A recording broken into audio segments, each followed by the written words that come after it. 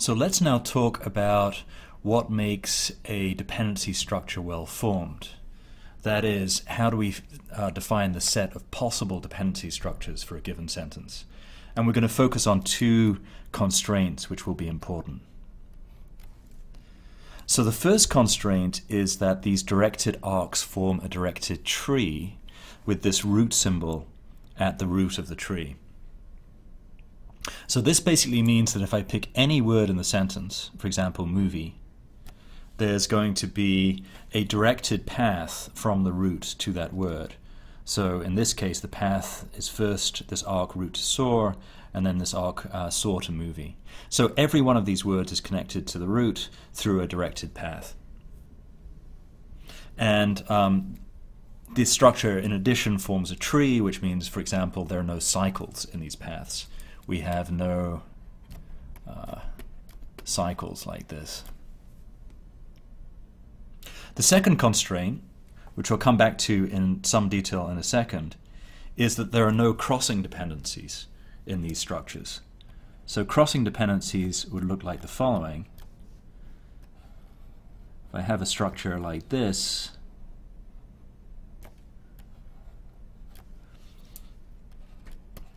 say this is the root, and these are the four words in the sentence, you can see that these two dependencies actually cross. And so in this definition I'm going to use in this lecture, we're going to rule out these kind of structures. I'll talk more about this in a second. So if we come back to this simple example, John saw Mary, there are actually 1, 2, 3, 4, 5 possible dependency structures in this case. 5 structures that satisfy those two constraints that I just showed you. The correct one is here, but of course there are these 4 incorrect structures for this particular sentence. So the parsing problem is essentially going to correspond to searching through these different possible structures and finding the one which is most likely or most plausible under some model.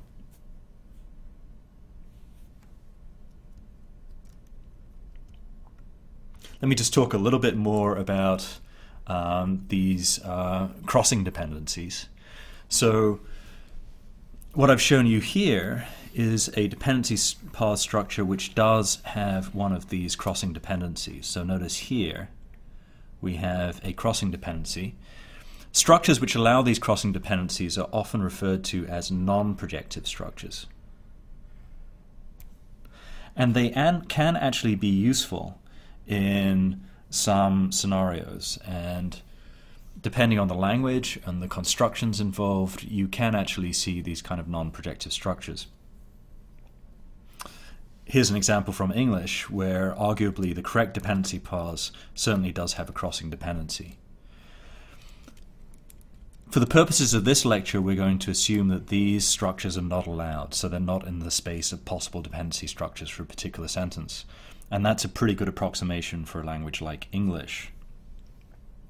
Right at the very end of the lecture, I'll talk a little bit more about extensions to these models which do allow structures of this case. But for now, assume these structures are ill-formed. So there's been considerable interest over the last few years in dependency parsing. You'll see later in this lecture it has certain advantages in terms of efficiency and simplicity. But let me talk a little bit about resources. So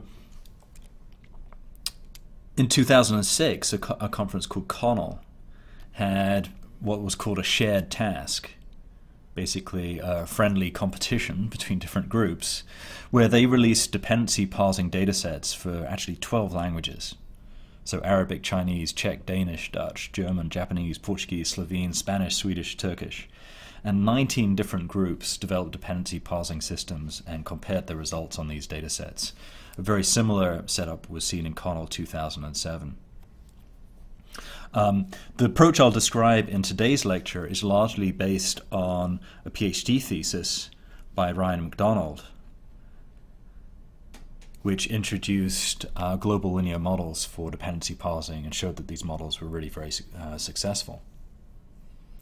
We'll be treating this problem as a supervised learning task, so we'll assume we have training examples consisting of sentences paired with dependency structures. So this is what each training example will look like. And so there's a question of where do we get these resources from? Where do we get these dependency banks from? So there's a couple of ways that these data sets arise. For some languages, a famous example being Czech, people have actually hand-constructed dependency banks. So they have annotated large quantities of data, again maybe thousands or tens of thousands of sentences, where each sentence is annotated with its underlying dependency structure. So you can think of this as an analog to a tree bank. We had seen, for example, the Penn Wall Street Journal tree bank, where people had annotated constituency trees. In some cases, for various languages, rather than annotating these kind of constituency trees, they directly annotated these dependency structures. Now, for other languages where these dependency banks aren't directly available, we may have these constituent or tree banks, like the Penn Wall Street Journal tree bank. And you hopefully won't be surprised that it is actually fairly straightforward to extract dependency structures from tree banks. The lexicalized PCFGs that I showed you earlier in this course opened up a direct link between these constituency structures and the dependency structures we're considering in this lecture. So let me talk a little bit more about that. So here is a constituent-based tree, something like the kind of tree you would find in the Penn Wall Street Journal tree bank. And I think this is an example that we saw earlier in the course. And we've lexicalized this tree in the way I described in the lectures on lexicalized context-free grammars. So each non-terminal has an associated head word. For example, this NP is president, or this VP has was, or, sorry, this is missing. This S should also have was. This NP has she, this S bar has that. So in the same way as I showed you earlier in the course when we looked at lexicalized PCFGs, we had these rules that propagated head words up through these context-free trees. So that was a step, this lexicalization step was used in deriving lexicalized PCFGs. But it also opens up the chance of taking these tree structures and converting them to dependency structures. So remember, each dependency can be represented as a pair, HM, where H is the index of a head word and M is the index of a modifier word. And so in this particular case, this example tree is going to be converted to the following set of dependencies. Let me give you an example. So with this rule, S told goes to NP Hillary, VP told, we can extract a dependency where told is the head and Hillary is the modifier. So that gives me this dependency here, 2-1. We have a directed arc from told to Hillary. Similarly, if we look at this rule here, we have told as the head and Clinton as a modifier. And so I have an arc 2-3. So I'll number these words 1, 2, 3, 4, 5, 6, 7. I have an arc 2-3 from told to Clinton. And similarly, I have an arc from told to that, 2-4, because I have that also as a modifier to told. And we can similarly go through the entire tree, pulling out all of the dependencies. Right at the top of this tree, we have told as the root of the entire sentence. And because of that, we have an arc 0, 2, root goes to told.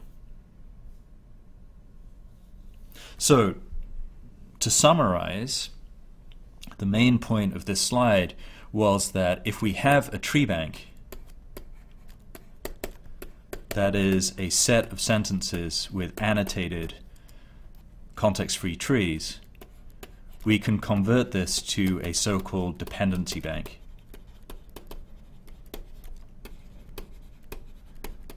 And this step is through lexicalization. Exactly the step of lexicalization we saw within the context of lexicalized PCFGs. And once we've done this, we have training and test data for the dependency parsing problem.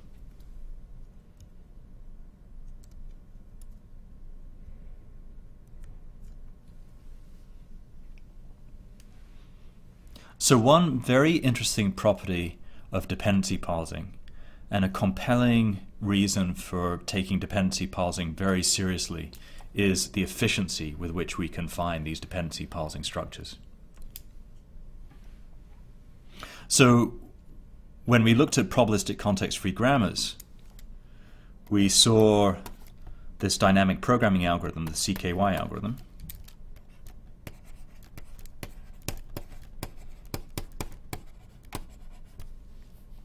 And it had a runtime which was cubic in the length of the sentence, and also cubic in the number of non-terminals in the grammar. So n might, for example, be 20 or 30 or 40.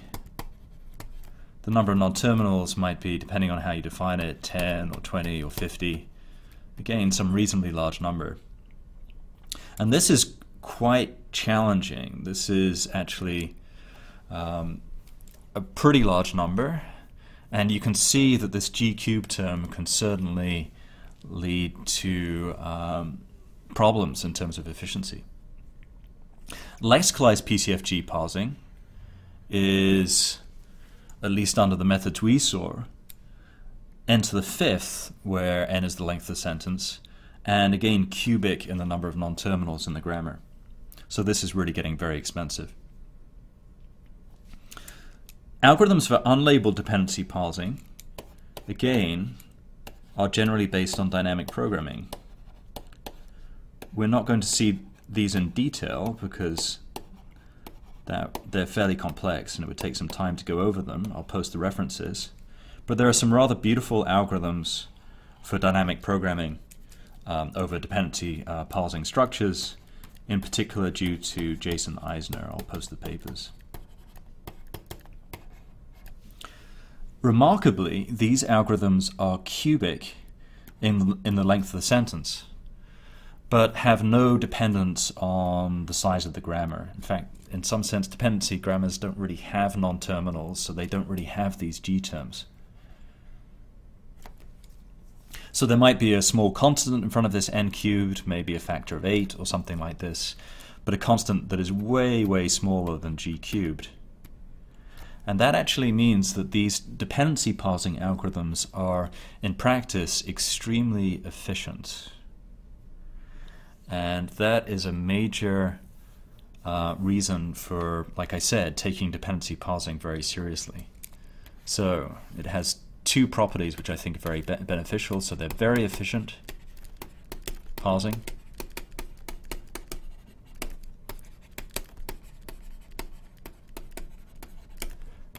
Secondly, they are very useful representations.